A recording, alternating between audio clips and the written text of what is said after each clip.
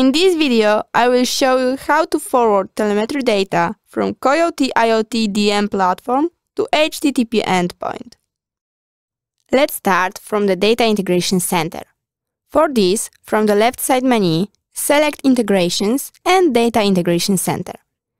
Push the Add Event Handler button and select Method.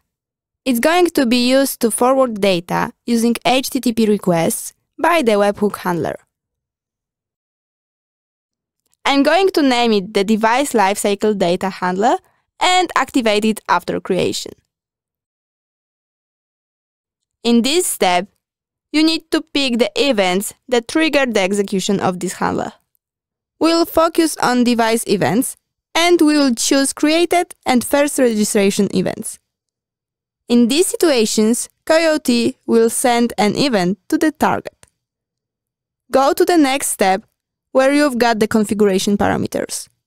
We pick the generic format, which works for most of the use cases.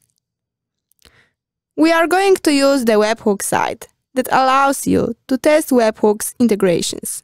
So copy the URL address and paste it in Coiote.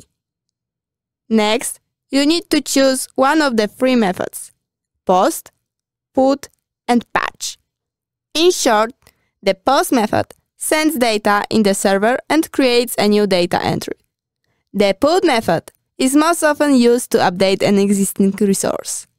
The patch method is very similar to the put method because it also modifies an existing resource. The difference is that for the put method, the request body contains the complete new version, whereas for the patch method, the request body only needs to contain the specific changes to the resource. Choose your option, and I will choose the put method. Pick the authorization method which you prefer. For tutorial, I choose the option without the authorization.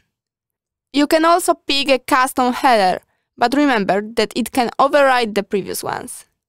After changing credentials, the event handler test preview will change. You can also test the handler here by clicking the button.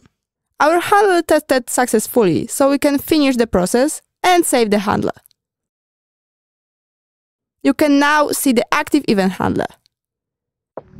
And that's all for the cloud connection with webhook. Thanks for watching and see you in the next video.